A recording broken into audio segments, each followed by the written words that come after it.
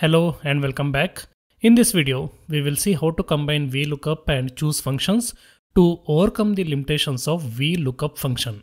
So let's get started. First, let's understand what exactly is the limitation with VLOOKUP function.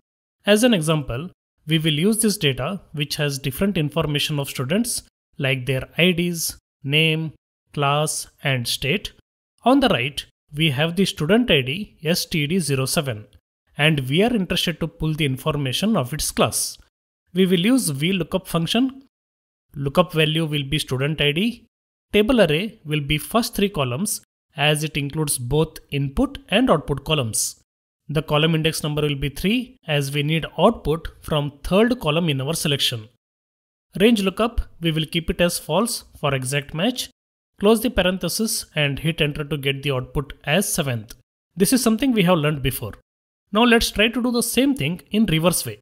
Like, I have the class details and I want to pull the student ID without modifying the data arrangement.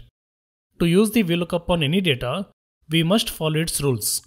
And we know the first rule is that the lookup value must always be in the first column of our selection. And the second rule is that all the selected columns must be adjacent to each other and must include the output column. In this case, the lookup column is class and output column is student ID. And if we try to follow the first rule of VLOOKUP, no matter how we select, lookup column will never be in the first position.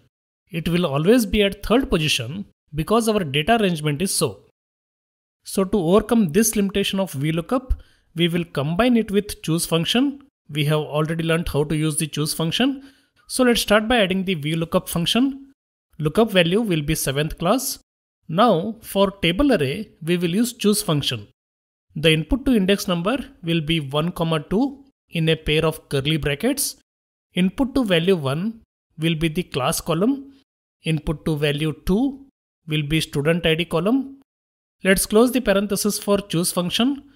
Now the output of this CHOOSE function will be a virtual table with two columns.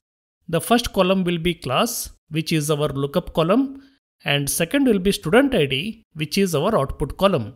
And this arrangement of columns is as per the rule of VLOOKUP.